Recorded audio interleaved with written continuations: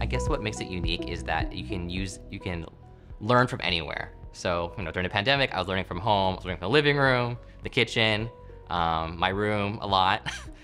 It was really great to connect with the people like around the world. One of my classmates was from China actually, in Shanghai taking the class. So a little troublesome in terms of dealing with the time zone, but we made it work and it was just a unique experience. There were two assignments that I liked. One was by Michael Stevens for the hyperlinked library. It was the final assignment actually, where it was kind of summarize what you learned in your own words or however you like to. So I did several TikTok videos about third spaces.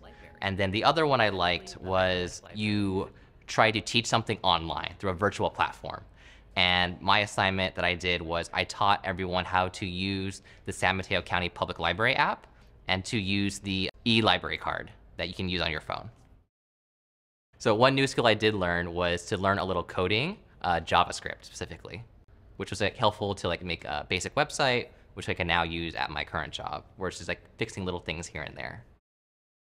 The strangest item, but also most useful, was one of the libraries, Santa Clara City Library, has a 360 camera that you can check out. I've just never seen anything like that before.